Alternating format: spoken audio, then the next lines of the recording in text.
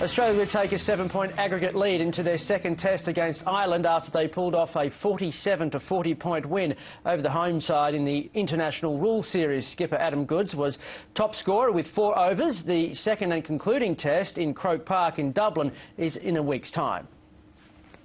The International Rules Series has had everything from pitch-invading dogs to violent flare-ups in the past.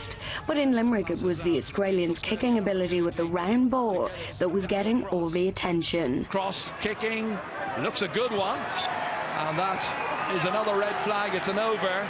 Daniel Cross gets one. That's a really good kick. No problems whatsoever with the round ball here.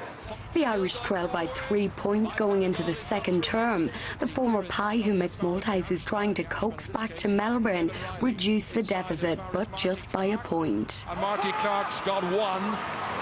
He'd be looking for more than that. Aussie skipper Adam Goodes impressed, taking his tally to 2 overs in the second quarter.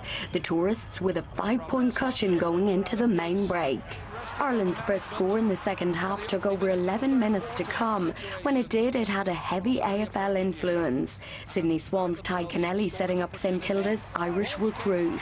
Walsh puts it between the post and over, and it's Ireland's 4th over of the match. First score of the third quarter.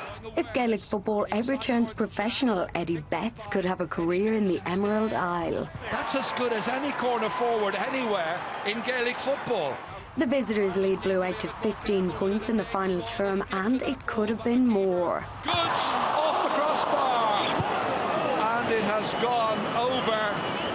Should have got under for the first goal of this match. Instead, it was the Irish who scored the first and only 6-pointer, and it was a spectacular one at that. Now here's the chance. Brogan, footballer of the year. Ireland need to go. He's got it. That's brilliant. The Dublin footballer's effort inspired a comeback. Ireland scored the last 11 points of the test to reduce the deficit to 7, setting up a dramatic sequel next week in Croke Park. Murphy gets it. There's the siren, and that's the end of the action from Limerick and the opening test, which has been won by Australia. For most of the match, they were much the better team. Catherine Murphy, Fox Sports News.